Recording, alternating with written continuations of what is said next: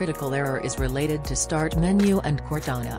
The critical error shows up as soon as the user tries to launch Start Menu or Cortana. At first, it is advisable to uninstall antivirus and Dropbox. Press Windows key with letter R simultaneously, type in the given command and press Enter. In newly opened window in the list, locate your antivirus, right-click on it and select to uninstall. Follow on-screen instructions to complete the process and restart your PC. If that doesn't help, try uninstalling Dropbox too. For this method, let's hide Cortana icon. Click on Windows button, type in Cortana and press Enter. Scroll down to Cortana language section and press default language button.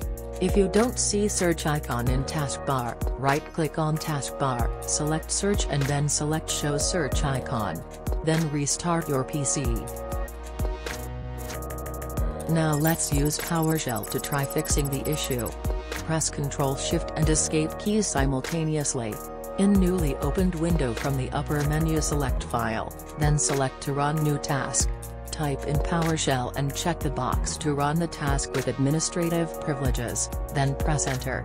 In PowerShell environment, type in the given command and press Enter.